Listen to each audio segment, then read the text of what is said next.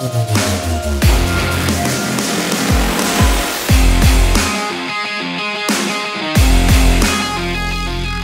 everyone and welcome back to my devlog. So in the past week I was free from work, which also meant that I worked constantly on the game without too much of a pause and enjoyed myself a lot. So one of the first updates is that now I have a proper tile set. I did this in order to test the palette, but I am really happy with the results and I think this is going to stick up with the game. Let me know what you think about it in the comments below. The tile set also is able to have one-way platforms, and both of the sets are block tiles, and that means I can procedurally place tiles and they can fit with each other properly, like having proper transitions that I already drawn in.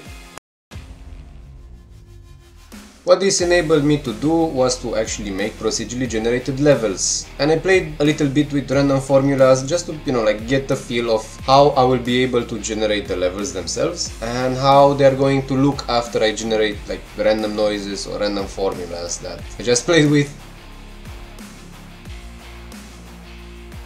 Now of course, since you are within a gigantic alien worm, the generation that you just saw doesn't really fit the style that I'm going for. So actually, how would the inside of a worm look like? It would be more like some random tunnels interconnecting, and you'd meet random places like sphincters or hearts or other organs that are vital to the worm that you can battle with, maybe being some kind of boss battles.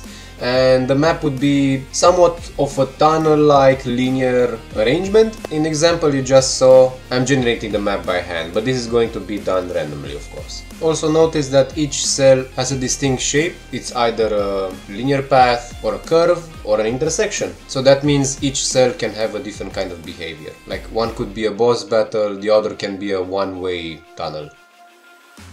What this means is that each tile can be also procedurally generated, and it can be a more complex combination of a tunnel that can have different shapes, and it can also be individually be filled with monsters as well. If you notice, none of these maps look alike because they are randomly generated. Now of course, each of these generated maps can be converted into an actual level by just replacing with the tile sets and combining them. So here is one example. If you want to explore these maps yourself, join my Discord server. The link is in the description. I'll let you know how to generate this kind of maps. If you enjoyed these videos, please give a like and consider subscribing. And thank you for watching. May you have a great weekend.